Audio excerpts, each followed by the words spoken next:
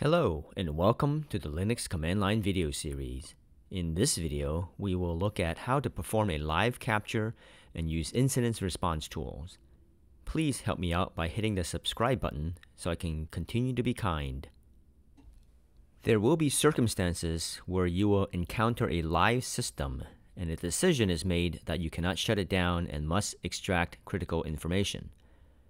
Reasons behind the decision could be that the legal authority does not allow an interruption to the company's servers, or that there is encryption being utilized and shutting down the computer may result in lost access to unencrypted data. It is recommended that the live capture commands be run such that the output be redirected into files on an external staging media. For this video, let's mount an external drive and save all the data there. So we're going to do ls block-s to see what available drives there are. Ours is going to be SDC. We can do a disk type on /dev/SDC. And now we know that the second partition is the one that we are going to be using. I'm going to do sudo mount /dev SDC2/mnt/USB. And we are going to be using the command T to run these tools because the T command will display the output to the screen and also write it out to the specified file. The -A option of the T command will append any new information to the end of the file. The date command is used to set or display the system date and time.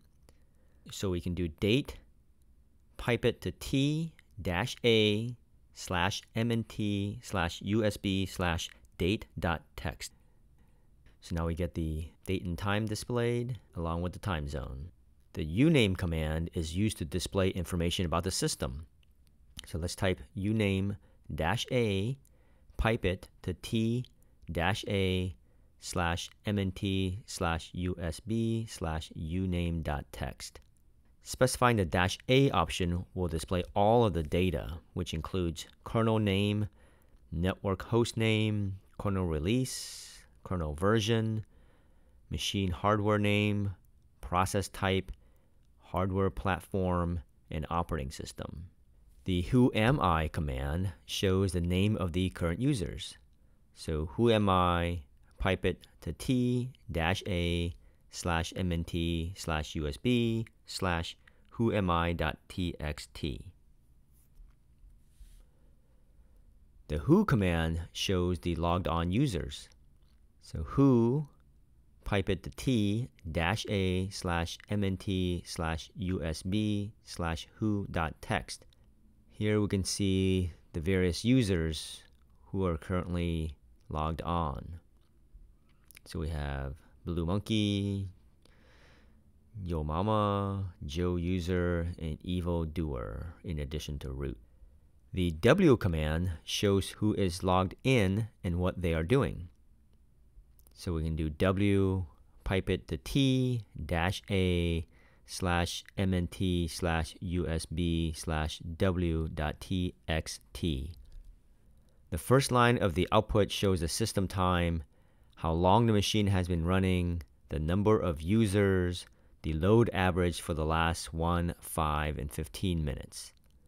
Then the following entries show the username, the terminal where they're on, the remote host if applicable, the login time, idle time, CPU loads, and the command that is actively being run by that user. So we can see that this user is running the top command. We can see evildoer is doing VI on a document named bombmaking.txt. Joe user is running SQLite on this particular database. The last command shows a listing of users login and logouts.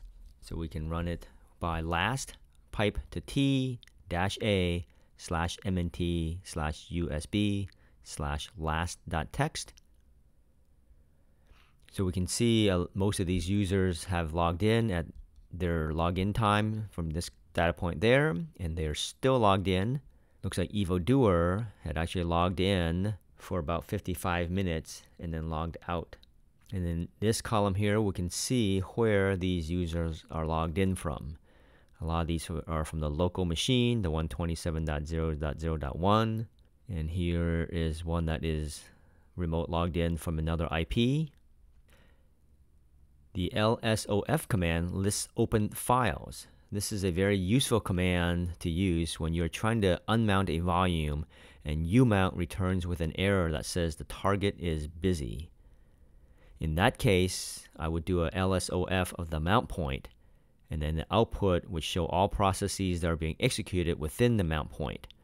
So let's type lsof of /mnt/usb, which is the mount point we're interested in. And again, we're going to pipe it to t-a/mnt/usb/lsof.txt. And we can see here that there is a process that is actively VIing a file that is on this mount point. The history command lists the commands typed for that particular shell. This could be extremely useful in establishing what the user did. A related file to the history command is the .bash history file. This file, which is located at each user's home directory, contains the history log for each individual users. And this file is only generated once a user logs out. You will need root access to be able to see the other users' files, and I recommend copying out all these files for all the users and all open shells. The list of commands covered in this video is not the exhaustive list of the commands you should use in a live capture situation. Other commands covered in other videos you may want to run in a live capture could include any of the hardware-oriented commands like lshw, lsscsi, lspci, lsusb, etc.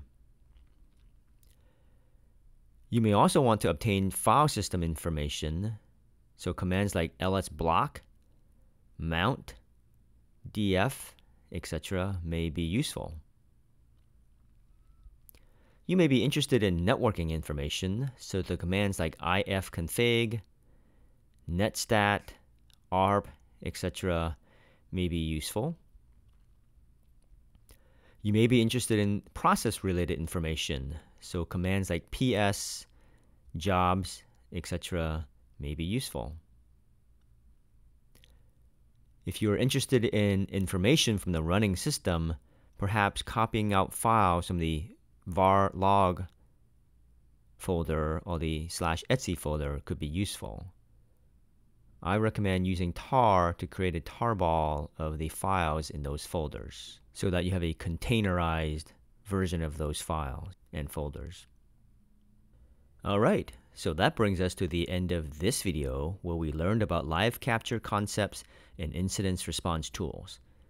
Some basic commands for obtaining the system date, OS info, current and historic users were covered. We also covered the lsof command, which lists open files so you know what files are actively being worked on. Hope you enjoyed it, and if so, click on the thumbs up icon to like this video. Please hit the subscribe button to get notified when the next video comes out.